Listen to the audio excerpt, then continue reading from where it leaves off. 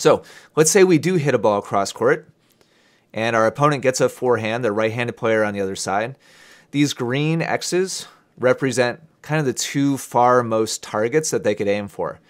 The reason why this third line is drawn is to represent the middle of those two potential shots that they could try.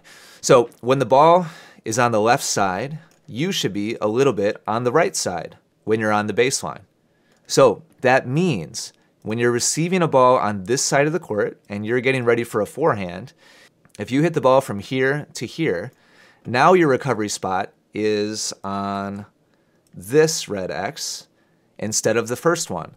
So in effect, you're doubling the amount of running you have to do immediately following that shot. So based on your decision, if you hit the ball here, you halve the amount of running. If you hit the ball here, you double the amount of running.